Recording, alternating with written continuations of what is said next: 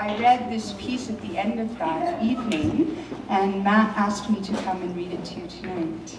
So I said, yes, even though I hate this, it's horrible.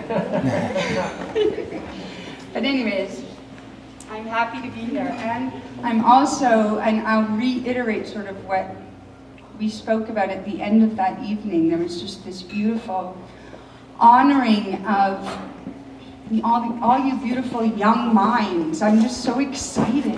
I am that you're so heartfelt already, and you're so open, and you're so smart, and you're looking out in the world and going, what are we doing? What are we doing? We got to change this, and you're doing something about it. So thank you, thank you, thank you. I appreciate that. So I wrote this piece years ago now. It was right after 9/11, actually. Because I sat on the couch with my little 2-year-old at the time and watched those Twin Towers fall. And I went, oh my God. There were people dying right before my very eyes. People that had to make that horrendous decision to jump or burn to death. And it affected all of us. But it really just, in my own living room, as I sat comfortably on my couch, and I just went, ah! It was a huge awakening for me. Huge, because I thought, I just was angry that we as human beings were so disconnected from who we really were, that we could actually witness an event like that. And it just broke my heart in that moment. A good breaking of my heart, because I think sometimes a heart has to break in order to become whole again. And I consciously, after that event happened, made a very conscious effort to not withhold my own love, to do whatever I could to allow myself to be love wherever I went. And as you well know, that's not easy to do.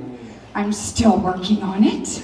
I am not perfect by any means, but we do it together, and it seems to be much easier when we do it together. So I appreciate forums like this, where we are striving for that, because that's what's necessary in order for this world to change. It starts here. So that's what this piece is about. It pretty much channeled through me. I'm a writer, and sometimes I just get this feeling of writing. Oh, I need a pen. And that's what happened here, and I just wrote it. So I hope you enjoy it. It's called The World is Our Mirror. The destruction in the world, everything from war to murder, apartheid to the Ku Klux Klan, AIDS to cancer, starvation to obesity, genocide to rage to anger to blaming others, is a reflection of our inner selves. The world reflects what is inside of us. It is a gauge of how we are doing internally as a collective society. There are wonderful people in the world who do wonderful things, who risk judgment and sometimes their lives to rid the world of destruction and hatred. These are people who share their hearts, live life with passion and purpose, and teach us how to make a difference. People like Nelson Mandela, Mother Teresa, and the local volunteer.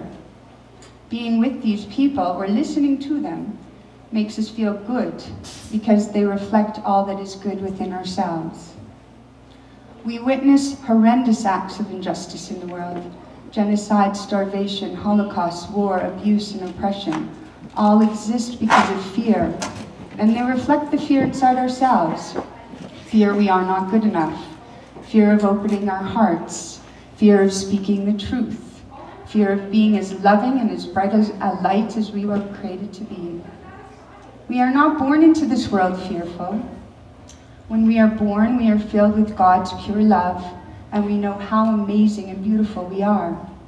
That is why it feels so good to be around babies. They reflect the pure love we are born into this world being.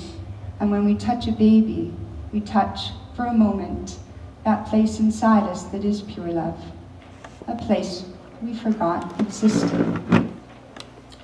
Why did we forget?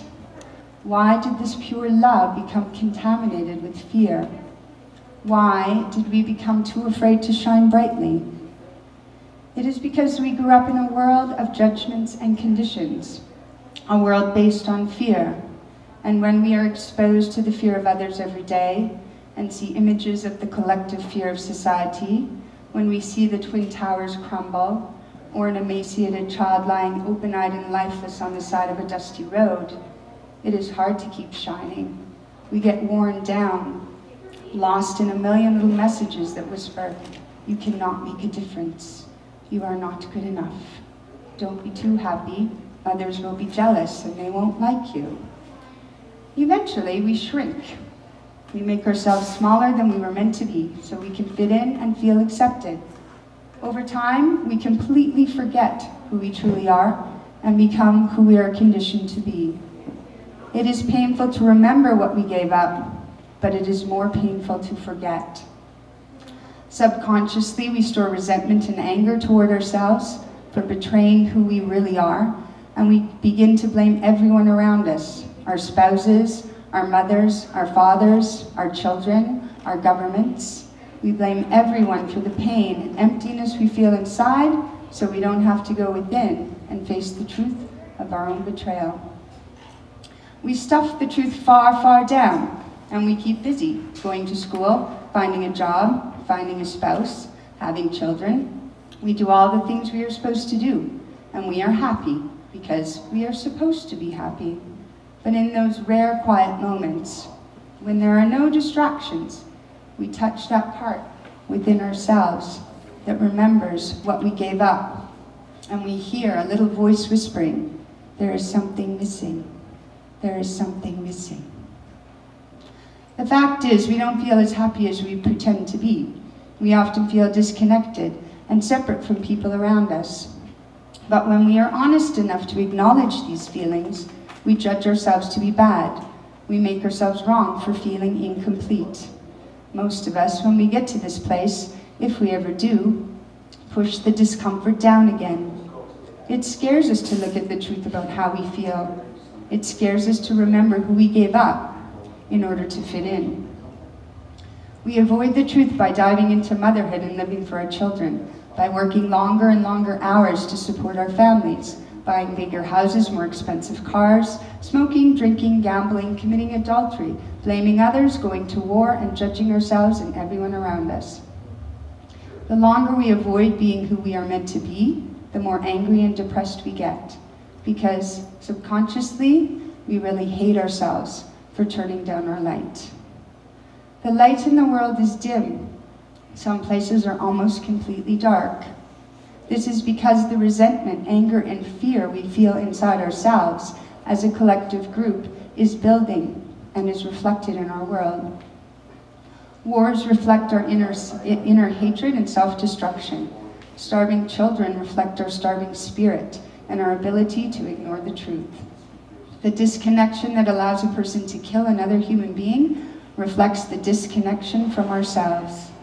Emotional, physical, and sexual abuse reflects abuse toward ourselves.